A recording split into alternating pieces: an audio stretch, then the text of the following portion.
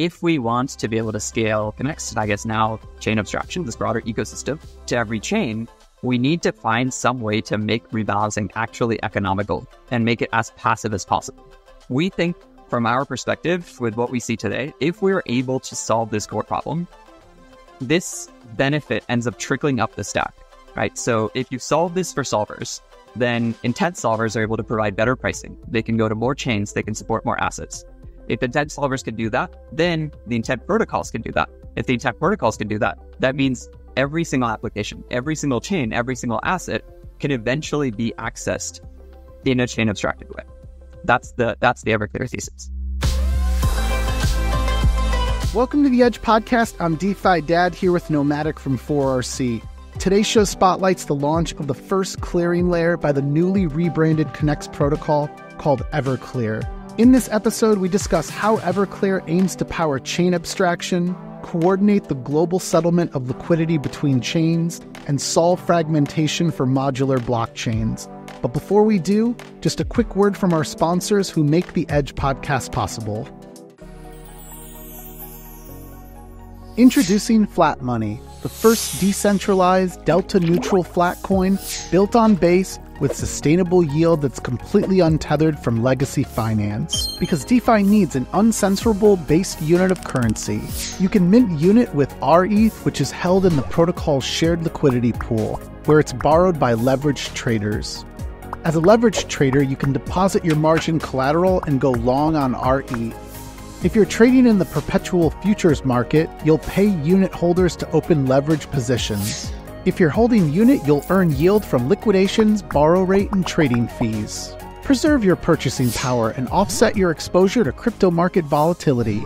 Learn more at flat.money. Power up your portfolio by borrowing, lending, and multiplying your favorite assets, made safe and easy by the industry-leading automation tools at SUMMER.FI. SUMMER.FI offers a curated DeFi experience to access the highest quality protocols and strategies. Discover new earn strategies for your portfolio in a user-friendly app designed to filter based on the tokens you hold, the networks you transact on, the protocols you trust, and the highest available yields. Learn more today at SUMMER.FI, the best place to borrow and earn in DeFi.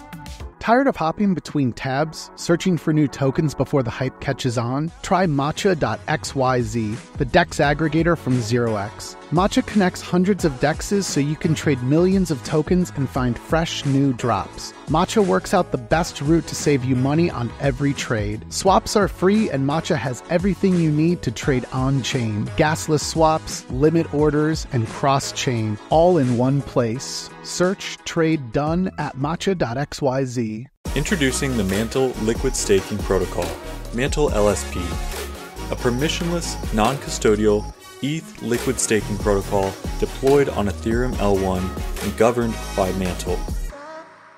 With MANTLE LSP, users can stake ETH to instantly receive METH, earn yield and accumulate rewards the longer you stake. METH is the value accumulating receipt token that will give you access to expanded yield opportunities. Stake and watch your yield grow with MANTLE LSP. It all started so simply with CryptoKitties and Maker on Ethereum, but quickly became complex with more applications and many chains. Today, everyone agrees UX issues are the biggest blocker standing in the way of crypto adoption. Introducing Avocado. Multi-chain UX redesigned from the ground up. The first wallet to abstract networks, accounts, and gas.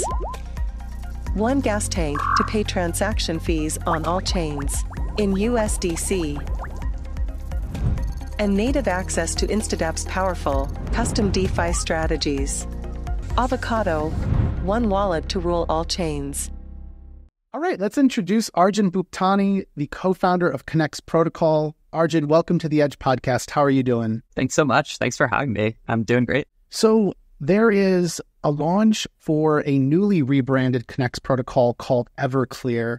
And part of what we're going to talk about today is how Everclear aims to address the modular fragmentation problem, specifically as it relates to the thousands of L2s and app chains that will be live in the coming years. Everclear will introduce something called the clearing layer, which again, we'll talk more about in just a few minutes. Arjun, you were one of the first DeFi founders that I met back in like 2018. You've always been a few years ahead of every trend that you could call out in DeFi. I feel like you were thinking about bridges when there was really nothing to bridge to. If you can kind of just share the highlights reel of all the work you've done over the years and what you initially set out to build with Connext protocol. Yeah, I mean, I first joined this space back in 2017. Actually, 2016. Sorry. I had a background in physics, and I was kind of just stumbled into crypto just because I was really interested at the time in like different challenges associated with how like this the like technology acceleration is a world that we're headed towards. Things like what happens if one company owns all of like AGI. How do we manage that? And I at the time really started thinking about like it would be really awesome if we could build better like just public goods, digitally native public goods like the internet that are not owned by any country, not owned by any government. And very luckily, I just happened to meet somebody that introduced me to Ethereum at the time. I think pretty much right away, I was like right away I just knew that this was what I needed to be doing. And so I started building infrastructure in the space. I helped kind of co-start the SF Ethereum Developers Meetup back in 2016, 2017. And then through that meetup, I kind of realized, well, all the projects that were kind of talking there had a similar set of problems around not really knowing how they were going to go and like onboard normal retail users who don't know anything about ETH, who don't know how to get on to use blockchains at all. So we at the time I kind of started Connext with this thesis of like, let's figure out how to scale Ethereum. Let's figure out how to scale adoption of this technology to as many people as possible. Because if we can do that, that can be kind of like the first domino that can topple, that can let us solve all of these other deeper societal issues down the road. I think that it's been a pretty wild ride. We ended up we just basically constantly thrown ourselves towards whatever the hardest problems are that are stopping us from getting adoption. And so pretty quickly that was scalability, right? In 2017, 2018, like the Ethereum blockchain was completely unusable. And so Connext became one of the first scalability L2 like R&D teams in the space. I'm pretty sure we built one of the first L2s, if not the first L2, that was kind of like general purpose, not specifically targeted an application. And then from there, we kind of started working with a lot of the other L2 research teams, and like we saw the research was heading towards rollups. And around 2020, we realized, okay, there's a huge problem here where there's all of these fantastic teams building rollups. Everyone at the time was like, well, there's going to be one L2. There will be one L2 for Ethereum in the same way that Lightning was the L2 for Bitcoin. And we just didn't really see a way for that to happen. There were too many awesome teams funded by too many VCs, and like we kind of realized there was going to be this problem where like users were going to have to be able to figure out how to get into rollups, out of rollups, in between rollups as quickly as possible. And so in 2020, we built this like demo called Spacefold that used a technology at the time called state channels, which you can think of as like a proto-intent. Used a technology called state channels to send tokens between rollups. And we didn't realize it at the time, but this was actually something that like was just on the cusp of becoming an extraordinarily big problem, because later that year, basically at the end of 2020, start of 2021, was when like the space started to take off. Polygon and Binance chain happened, and all of a sudden this like rinky-dink bridge that we had built, we didn't even really know what to call it. It just became called a bridge by people. This rinky-dink little thing that we built, basically using intents, ended up scaling massively. And of course it broke all the time, but all of a sudden there was just a ton of people that needed this. Since then, we've been primarily focused on this problem, this core problem of like, how do we make it possible for users to not have to care what chain they're on? How can we get to the point where everything just feels like a single ecosystem, right? How can we get to the point where using a Web3 application is like using YouTube, where you don't have to understand Google's distributed database infrastructure behind the scenes in order to actually watch cat videos. You could just watch them. I think that's pretty much where we are today. So Arjun, with all of that, you're rebranding to Everclear, and from what I've kind of gathered, talking to you a bit offline, this is a completely net new primitive you're introducing. Just kind of curious, like, how long have you been working on this problem? Because it kind of seems like you're just coming out of nowhere with this, but yeah, just kind of curious behind the scenes, how long has this been baking, I guess? For sure. we'll get into a little bit more details around like why Everclear exists and what the kind of core ethos behind it is and what problem it specifically solves.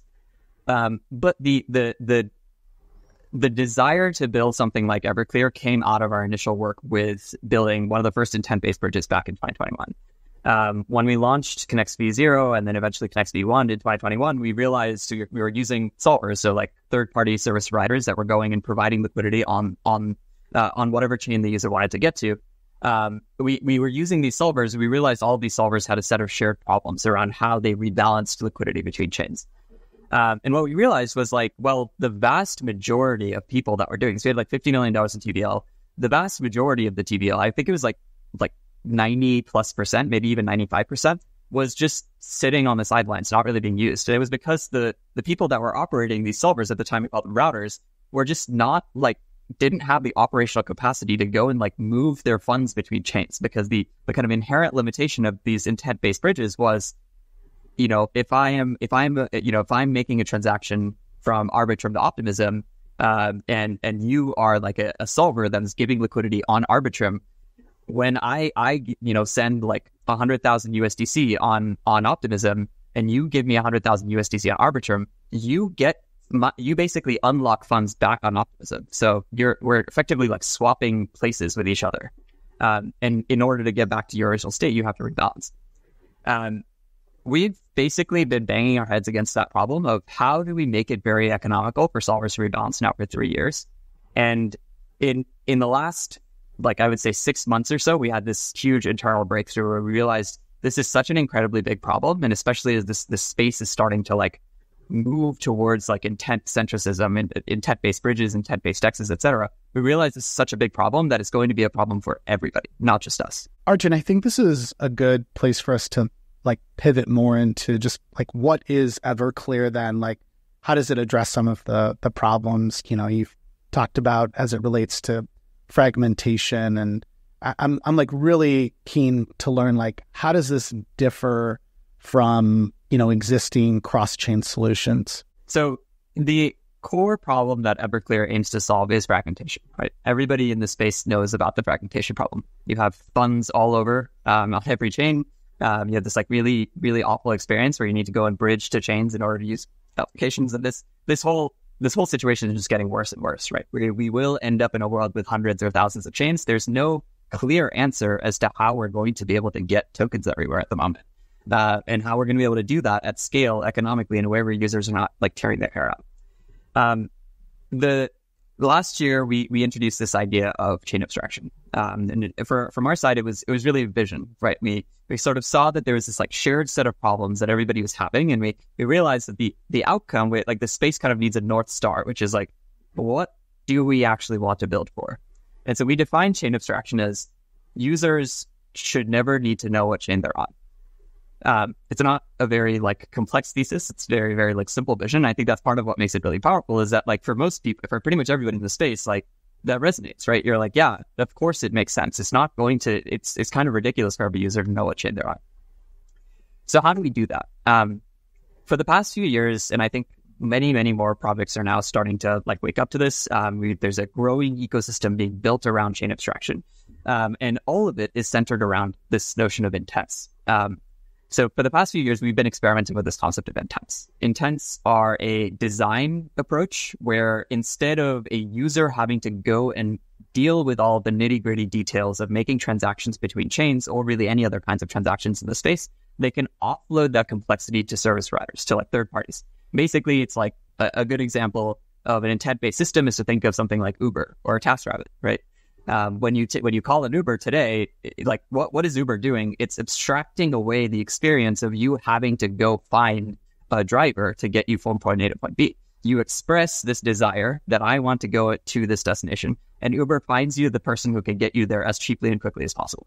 That's basically an intent.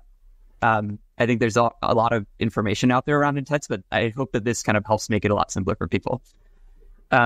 Intents work, right? Like you can look at Across today. Across's bridge is incredible. It's a fantastic experience specifically because you're removing away all the complexity of interacting with chains, and instead there's this Across's solvers are the ones that are doing it.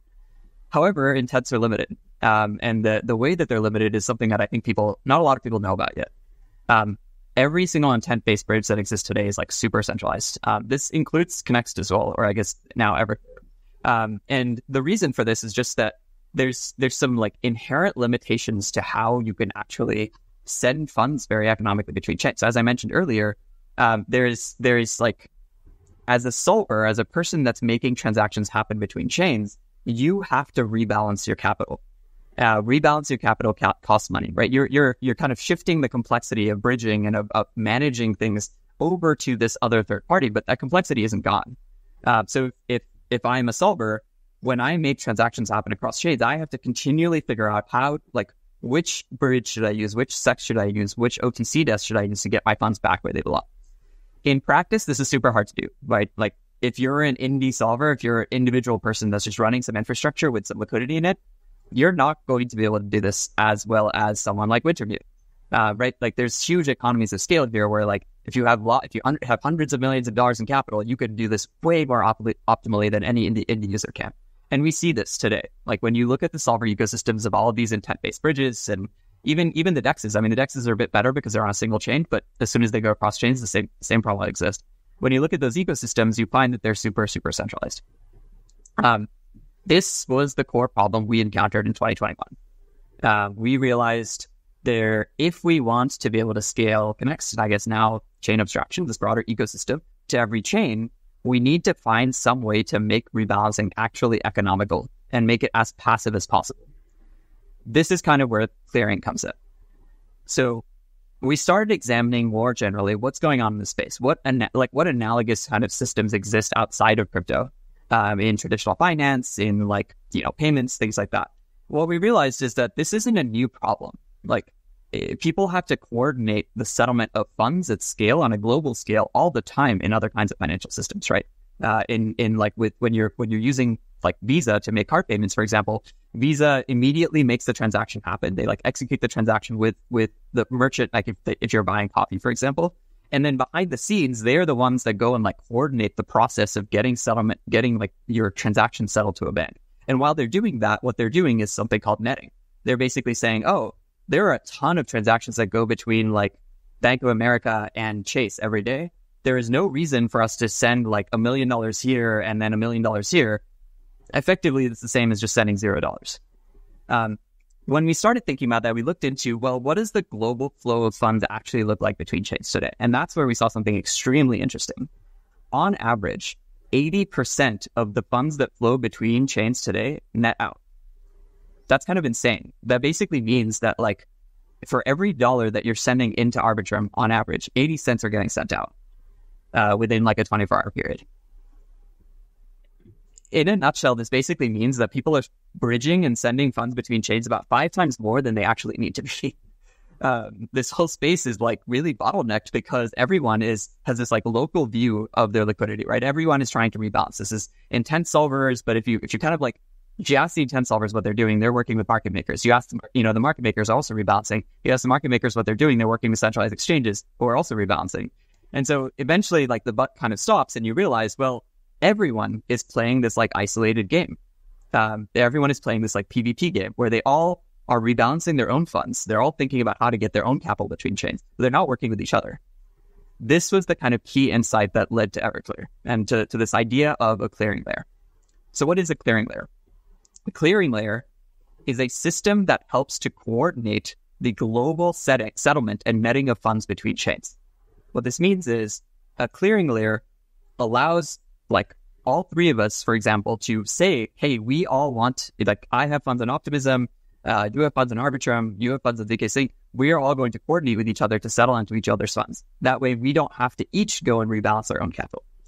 I think this kind of leads to Everclear and what Everclear does. So Everclear is specifically the first clearing layer. And Everclear coordinates the global settlement of liquidity between chains, solving modular fragmentation. We think, from our perspective, with what we see today, if we are able to solve this core problem, this benefit ends up trickling up the stack, right? So if you solve this for solvers, then intent solvers are able to provide better pricing. They can go to more chains. They can support more assets. If intent solvers can do that, then the intent protocols can do that. If the intent protocols can do that, that means every single application, every single chain, every single asset can eventually be accessed in a chain abstracted way. That's the Everclear thesis. One follow-up to everything you had to share is, what would you say to someone who says that Ethereum is kind of like a clearing layer, but obviously there's a bottleneck there because of the way that crypto assets move between L2s and eventually L3s and something like an Ethereum. I recognize the value that Everclear is bringing, and I guess are there drawbacks to consider with this? Like, obviously, like, you're introducing another layer, and so I would imagine there's going to be challenges to ensure that it is decentralized enough that users can trust that it will be uncensorable. And so yeah, anyways, any thoughts on that? So I guess kind of going through those questions in turn, is Ethereum a clearing layer itself? I would argue no. And this kind of gets into the definition of clearing, right? So historically, the way that you define clearing outside of crypto and in general is everything that happens between when a transaction is executed to when it is settled. You can think of this like in a rollup context, right? So a transaction gets executed on the rollup, and then eventually the rollup posts a batch to Ethereum. Rollups, and in fact, the way that rollups, so technically speaking, shared sequencers of rollups, right, would be clearing, but what they're clearing is technically block space. It's not money, or it's not, in this case, order flow. I would say Ethereum is more falls into the settlement camp, because that ultimately is the point at which a user is getting funds, or a solver or market maker is getting funds, right? And at that point, their interaction with this whole transaction is complete. Arjun, there's kind of a ton of things coming to mind as you were walking through that earlier bit. And mainly it's just how does this impact market participants right now? And thinking through a bunch of different market participants, you mentioned solvers, which I think if you could even just give maybe a high level definition of what a solver is. I'm sure we've talked about that on this podcast before, but I think that'd be helpful. But then further to that, just, how does this impact other intense projects, market makers? You mentioned Wintermute, who's essentially a solver market maker themselves, other centralized exchanges, basically kind of the holistic stack of market participants, what you're bringing into the ecosystem. How will they need to bend around this or work with this? You know what I mean? For sure. So what is a solver? A solver is basically anyone that is filling intents. And by that, I mean a service provider that is going and doing things on behalf of a user in order to earn fees.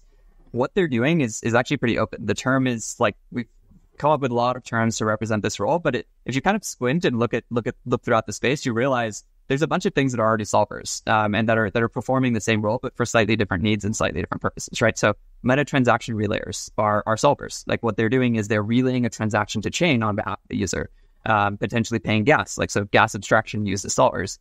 EIP 4337 paymasters, and the people that relay those transactions are solvers. Intent-based bridges, the people that are making your transaction happen on the target chain are solvers. As I mentioned, Uber drivers are solvers, right? Now, how does this kind of affect the full market? What we kind of realized is this definition of solvers is people's understanding of solvers right now is quite limited, but it's a role that is actually very important in the space, and it's growing extraordinarily quickly. Generally speaking, what we're saying here is that there's a set of parties that need to provide liquidity on a target chain if you want to be able to do chain abstracted stuff. Where that liquidity comes from is the open question. If those participants are providing their own liquidity and are having to rebalance it between chains, then they're going to somebody else to figure out how to do that, right? They're going to a bridge, or they're going to a market maker, or going to a centralized exchange. And so what we saw is this core problem of fragmentation, where people need to figure out how to move liquidity between chains as optimally as possible, is actually shared by everybody. Every single market participant today deals with this in a slightly different way. So for example, new chains have to go and figure out how to generate enough hype to get bridges to deploy there and to build liquidity there and to ideally get centralized exchange integrations. And in practice, only like the top 5 to 10% of chains are able to do this. Applications have to go and like copy paste to each chain because they don't know how to there's no easy way to get users to bridge to whatever chain they're on all the time. DeFi enables a whole new world of trading and yield opportunities. Sometimes we all wish we had a little bit bigger of a budget so we can make the most out of it. That's why we created Blueberry. Blueberry lets you access the best opportunities on Ethereum all in one easy-to-use terminal. You can access 5x, 10x, or even 20x your money in one click, more than any other lending market, so you can maximize your earnings. Only on Blueberry. Arjun, how do you ensure that the clearing layer is decentralized? Yeah, it's a really good question. So you can think of the clearing layer as a computer to coordinate settlements between a bunch of different market actors, right? Market actors that were previously isolated and adversarial with each other. So market makers, centralized exchanges, solvers, LPs, arbitrageurs, people, basically anybody that is sending large amounts of value between chains and needs it, doesn't care necessarily how long it takes, but needs it to happen as efficiently as possible. In order for the system to work and to do what it says it does, it needs to have a couple of properties. So one, it as you mentioned, it needs to be censorship resistant. It needs to, ideally be in a position where it's effectively unstoppable. Long term, I think it's extremely important. And then two, it needs to be verifiable, right? So if you're running some logic on the system, these are all adversarial actors. No one is going to trust that someone is doing the job correctly. This is very, very counter to clearinghouses. So we sort of say clearing layers are very different from clearinghouses because clearinghouses in traditional finance are custodial and they're a central actor and you trust them explicitly to do the job right? So the New York Stock Exchange, you trust that the New York Stock Exchange is going to settle everybody correctly. And if they don't do it, that would be a huge, huge, huge problem. With clearing layers, we get that guarantee cryptoeconomically. The way that we do that is that the clearing layer is a rollup. It's quite literally an arbitrum orbit rollup. Everclear is all of the logic that Everclear runs is deployed as smart contracts on top of the rollup. And if Everclear cheats, so it misorders settlements, right? It preferentially settles Alice over Bob because it just wants to give more money to Alice. Then that's provable on chain and provable as part of the rollup fraud proof, and you can slash the rollup for it. How does it get decentralized? There's certain aspects of that I think that happen at different paces. So the ultimate level of decentralization this gets to is having decentralized sequencing for the actual arbitrum orbit rollup. I think this space is heading in that direction, and that's the ultimate outcome we want to head towards as well. But in the meantime, from a practical perspective, there's also things ensuring that there's sufficient security for the system and ensuring that there's no way for attackers to be able to create fake ways to settle funds or incomplete ways to settle funds or inaccurate ways to settle funds. For that, the system is basically using EigenLayer for security. Now, naturally, at launch, the EigenLayer will not have slashing enabled. This is something that we're working. We're chatting with them about. This is something that we're keenly waiting for. I think in the meantime, we're working to see what are the best options for each chain that we connect to. And so I think the goal there is out of the gate, we're working really closely with Hyperlane because their approach towards having modular security means we could use the best system that is available and then eventually upgrade it into an EigenLayer ABS. And so those are kind of the three stages. Stage one, provide fraud proofs and provide this guarantee that things will happen correctly. Stage two, provide the economic security and not just hand wavy, this is secured by something, but here is, X billion dollars of capital that is securing the funds, the messages that are being sent from the system out to any chain. And then three, decentralized sequencing. So the system is completely unstoppable. So Arjun, let's assume the clearing layer is live. You've worked through all these phases. Can you tell us what changes in the user experience for us as folks that would be normally bridging value between Ethereum and L2s and other rollups? Also, if there's any use cases that you have thought of being unlocked by all of this, what are you excited about? Yeah, it's a really good question. So I think there's a few things, right? It's the core problem the core thing that we're solving is this singular root problem that underlies chain abstraction, which is like there are tons and tons of projects today that are building in the chain abstraction stack, and there's a stack that's kind of emerging that we've talked about as part of the announcement. That stack includes projects like intent-based bridges, things like across intent-based DEXs like Uniswap X. And that behind the scenes includes things like order flow auctions, like what Socket is doing with their modular order flow auction system. And then after that includes like solver networks, things like Enzo or Kalani that are trying to make solving like easier for everybody, or have like a standardized implementation for solving.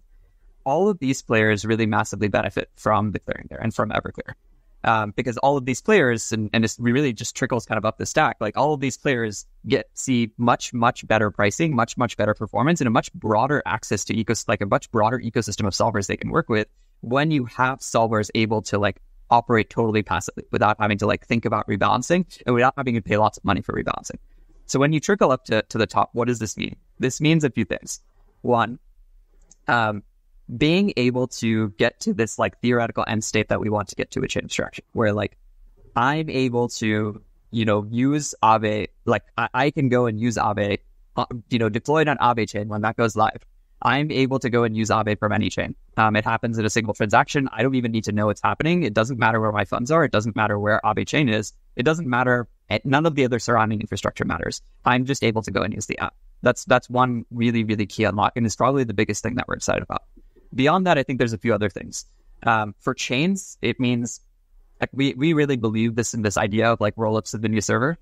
This is obviously a meme that's been going around, and I think it's 100% right. It's been something that we've been thinking about for years, where like eventually the way that we will build applications on the internet will be as rollups. It would be completely useless if your server on day one didn't come connected to the internet. And that's how we think about this. Is like it's like you need liquidity from day one. You need access to the rest of the interchain from day one if you want your like L3 game to be successful. That is a massive unlock here. Is like for every chain out of the gate, Everclear can be permissionlessly deployed there, and it acts as a foundation. So on top of this liquidity foundation, you can have bridges, you can have intent protocols, you can have DEXs, you can have everything else that kind of gets built and comes along with that. And then I think the last thing is basically like moving towards a world where we can have just a more seamless experience for everybody for managing liquidity. For example, centralized exchanges, right? Like the notion that centralized exchanges today are just only able to support a small subset of chains but not others is quite bizarre for users, right? Like it's extreme challenge to be able to go and onboard as a new user to some random chain if like Binance isn't supported there. This is an unlock for those centralized exchanges, where centralized exchanges can take their existing liquidity sitting on a single chain and they can allow deposits of users from literally every single other chain. And this can happen in a very, very economical way. I would say aside from that, like there's a few other things that we're super excited about. So one thing that I kind of touched on was that like this system is a rollup, right? And it is literally like an EVM compatible rollup. The system's contracts live as Solidity smart contracts on the rollup.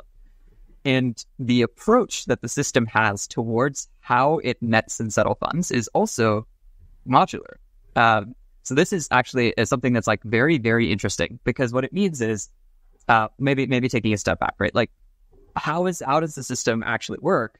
Well, whenever anybody wants to move funds between chains or wants to say like settle like an intent or something like that between chains, they prove to the system that there is an intent that exists or that there are funds deposited into the system. Everclear issues an invoice effectively. An invoice basically represents an IOU from Everclear to whatever user that there is a certain amount of funds that they need to receive. And the user can define how and when they want to receive those funds. So for example, if I'm a market maker, I could say, I'm fine with settling to any of like Arbitrum, Optimism, or zkSync. And the system, when it has this invoice, will figure out, okay, is there enough liquidity? Is there enough deposits in the system? Is there enough like transfer flow going from these other chains where I could just settle, 100K of liquidity into these chains? Now, what's really interesting about this is that this notion of having invoices that represent flows of funds between chains is itself financializable, is itself something that people can build on top of. This is an entirely new type of DeFi primitive as well, because it basically means you can build and like things like lending protocols that allow people to give immediate liquidity to a solver or a market maker or even a centralized exchange in order to earn some fees. You could build a way for people to trade these invoices. You could build ways for people to speculate on these invoices or build like perps on top of these invoices.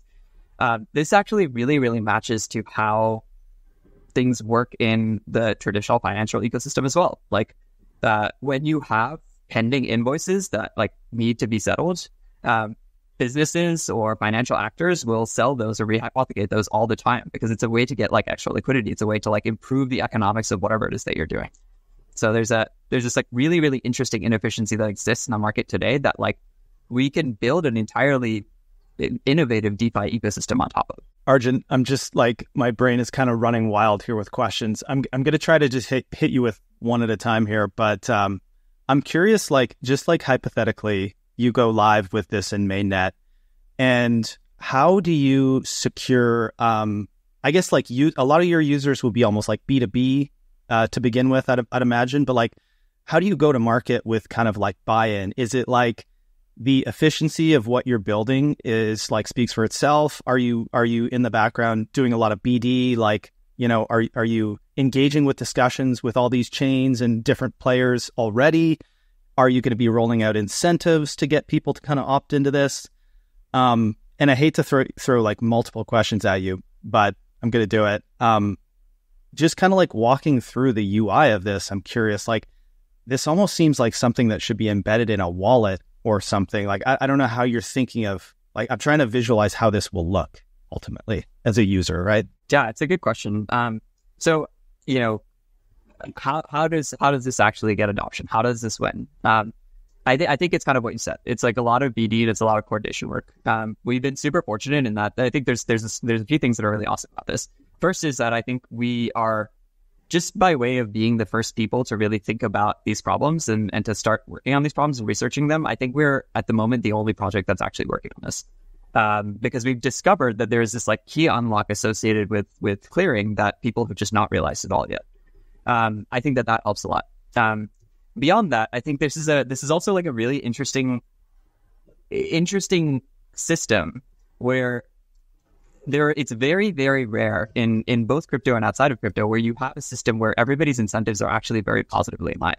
For every new user of the system, there is like a benefit to join the system because simply by joining and simply by using the system, you're not only improving your own pricing and your own settlement, but you're doing it for everybody else that's in the system. And so there's sort of this like effect where everyone that we've gone and talked to has basically said like, yeah, this is actually really important and we need this. Like, there's no other solution in the market, and this seems super positive sum.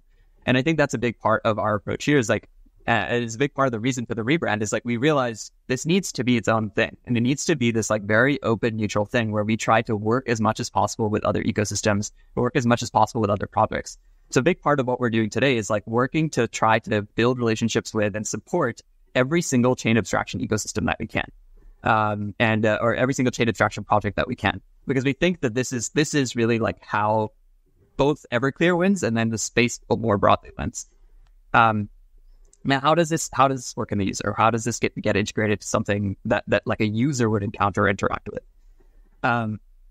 For a user, the hope is, I mean, it's kind of similar to something like shared sequencing, right? Where ideally, if shared sequencing exists and it exists and is being done really well, the users just never need to know that it's happening. That's the end state that we would like to get to. I think it's kind of similar to something like Visa, right? As a user, you never need to really understand what Visa is doing behind the scenes in order to get the benefit of it. I think for a user that's using a wallet or using an application today, what will happen is the user will end up interacting with an intent-based protocol. They'll have a really, really seamless experience. They won't even really realize that there's an intent-based protocol behind the scenes. And that intent-based protocol will settle using Connext or using Everclear. Sorry. I still need to work through the rebrand myself as well. Arjun, for those that have been users or been participants in Connext protocol, I mean, what can you tell us about like this rebrand? Like, what does it mean to rebrand to Everclear? What does it mean for the token itself? Like, how will this affect the DAO? Any details there you can share? Yeah, great question. So part of it, so basically there's kind of rationale around the rebrand. a big part of the rationale is that the Connext brand is now 8 years old. We've been doing stuff for a long time, and we've been doing a lot of different things for a long time. And so I think that can kind of get confusing over time because you just have all of this like built up context. The other big reason is that what we're doing now is this like fundamentally new thing, right? We're operating at a new level of this like new emerging chain abstraction stack, and like which is part of the modular stack. We're operating at this new level to do this new thing that just hasn't really existed. And there's a few things that come with that. So like we want to kind of make it very clear that this is what Everclear is. It's like this very specific thing, the clearing layer. And we also want it to be like separated from, the bridge and other pieces that are actually competitive with folks that would otherwise be Everclear's users, right? So for example, projects like Across, projects like Uniswap, projects like Squid, Router, etc. They are all users of Everclear, but they're competitors of previously Connext. So what we're doing is the Connext brand in general across the board is being sunset. It will no longer exist. We're transitioning everything over to new brands. Everclear is the new protocol. It's this clearing layer protocol. The bridge UI and intent protocol that exists today will still exist. It will be largely sort of like the goal is for it to be largely a showcase, because otherwise it would be competitive with other users in the Everclear ecosystem. And that will be moved under the brand of EverSync. And so if you go to like the Connext bridge links today, you will all redirect to EverSync. If you go to like the kind of core protocol pages, that will redirect to Everclear. Now about the token and DAO, that's also a really, really great question. Everything from the token and DAO perspective is still the same. So the DAO, the Connext DAO will now become the Everclear DAO. Everclear DAO will control the Everclear protocol and sort of like manage upgradability of it, and at least in the initial stages, manage some like critical allow listing things like chain expansion and asset support. Though eventually we want to make this permissionless. And the next token will still be the token of the system. It'll be like a core piece of, it'll still be used for voting within the Everclear DAO. And we have some ideas around how it can become like a core piece of the Everclear system as well. In fact, we think it's actually extremely necessary to have this system operate at scale and work for every single chain and every single asset. Guys, I think this is a great place for us to wrap up. So I want to remind our listeners that they should learn more about Everclear at everclear.org. If you go to the old Connext.network website, it'll just redirect you. By the time this podcast is live, the Twitter handle should be rebranded to Everclear.org. You'll find all of that information in our show notes. And then also a reminder to follow Arjun on Twitter. It's just Arjun Bhuptani, his full name. And again, that'll be in our show notes. Arjun, thanks so much for coming on and teaching us about this new clearing layer through Everclear. Would love to just know, what's next? Like when is mainnet expected? As of this recording, the testnet should be live. So again, folks can play with that at everclear.org. But any other like call to action or recommendation for folks who want to get involved with Everclear? For sure. Well, first of all, thank you guys so much for having me. This has been an awesome conversation, and it's like an amazing experience to be able to like talk about this stuff finally after having worked on it in silence for like months. What's next? So we're obviously now just getting like in the process of getting to mainnet. We're targeting the mainnet will kind of be rolled out in phases, just because we want to have guardrails and things like that. We talk about that in the launch post. We're targeting the alpha mainnet launch in early Q3, and that's when we'll kind of be like working with live volume with certain limitations and things like that. And then as you mentioned, like today the testnet is live, and so I would say the main like call to action is for builders in the space that are building with intents, and I know that there are a ton of people that are doing that now. Come talk to us. If you're doing anything in that space, anything related to chain abstraction, we can. There's like certain, like even if we can't like directly solve problems, there's like a bunch of different tangential things that we'd love to like learn about from you, and also try to collaborate on, because we really strongly feel like this is like, as I mentioned earlier, like the incentives are super aligned here for everybody that's like working with the system. And we want to try to make it as like neutral and open as possible for everyone. Thanks everyone for tuning in. If you're a talented founder or developer, please consider reaching out to our team at fourthrevolution.capital. And for future episodes of the Edge podcast, please check out our link tree at edge_pod.